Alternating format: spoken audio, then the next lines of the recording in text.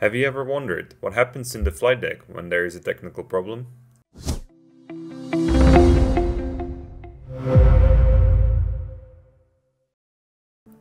Every day there are multiple reports from all over the world of aircraft malfunctions and other occurrences which never make it into the main newspapers.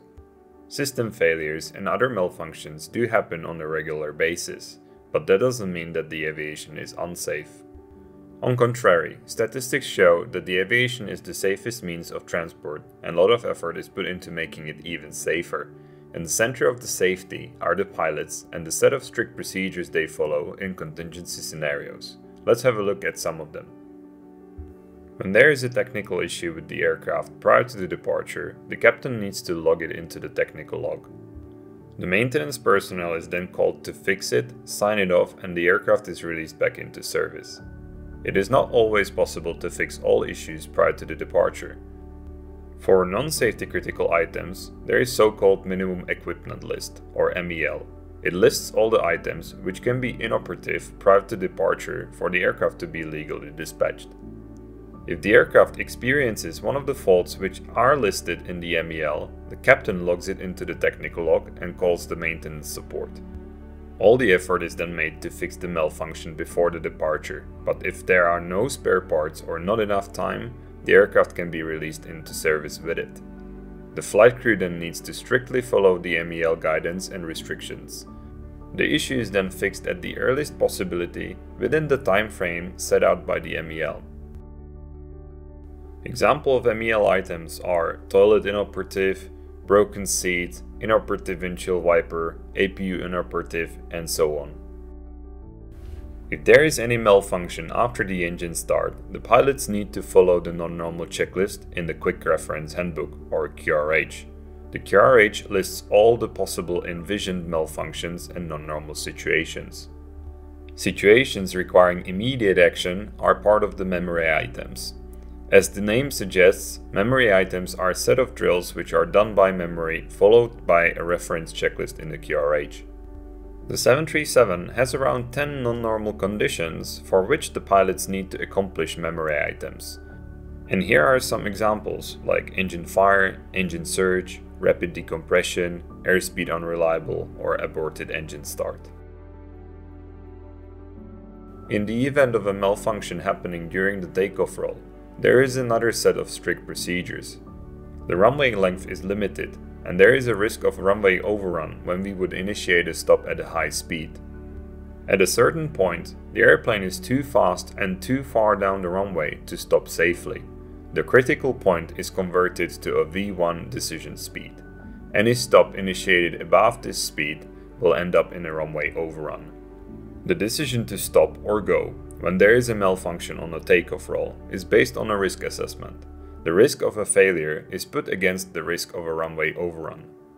At low speed, below 80 knots, the risk of overrun is very small and we therefore stop for any malfunction. Between 80 knots and V1 decision speed, the risks of a stop increase. We would therefore stop only for significant failures or non-normal conditions like fire warning, engine failure, predictive windshield warning, or if airplane is unsafe or unable to fly. Above V1 decision speed, regardless of the event, it is safer to continue the takeoff and deal with it in the air. This brings us to the next scenario. What happens when there is a non-normal situation after takeoff? At any given time, there is only one pilot flying the aircraft, pilot flying, while the other is supporting and monitoring, pilot monitoring. Each pilot has specified zone which he or she is responsible for, area of responsibility. Let's have a look at engine fire just after takeoff. At this stage, both pilots are solely concentrating on the flight path and keeping the aircraft under control. At around 400 feet above the ground, the pilot monitoring starts to identify the failure and calls it out. When both pilots agree on the failure, they systematically carry out the memory items in sequence and in accordance with their area of responsibility. Close crew coordination and clear communication is essential as the engine will be shut down and extinguished. You can only imagine what would happen if the crew shut down the other engine. When the memory items are completed and fire extinguished, there is now a good time for that Mayday call to the air traffic control. We have no time to engage in lengthy conversation with them just yet, as the next set of tasks will follow quickly. First of all, the aircraft needs to be flown on a special engine out procedure to avoid any obstacles. Then, we need to accelerate and retract the flaps. When the flaps are retracted, we enter a holding pattern where we complete the QRH non-normal checklists. The aircraft is usually flown manually, and only after the level off is the autopilot engaged. Pilot monitoring performs the engine fire non-normal checklist first. During this time, different systems are reconfigured for single engine flight. When the QRH engine fire checklist is completed, we need to do the after takeoff checklist and jump straight into another QRH checklist, one engine inoperative landing. After that, we start to collect other essential information, including weather and runway state, so that we can make a qualified decision where to land. Not always it is possible to return back to the departure airport for weather or performance reasons. When the decision is made, we inform the air traffic control, our cabin crew, and only then we talk to the passengers and the airline. When all these steps are done, we perform single engine landing, and as a precaution, we are usually met with the firefighters on the ground.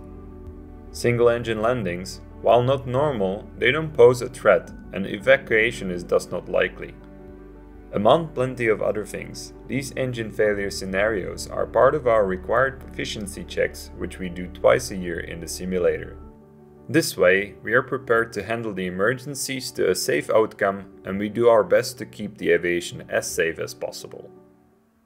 I hope that you learned something new today. If you'd like to know more about the aircraft systems and specifically more about the 737, download our 737 Handbook app, where you can benefit from interactive simulations, technical articles and videos.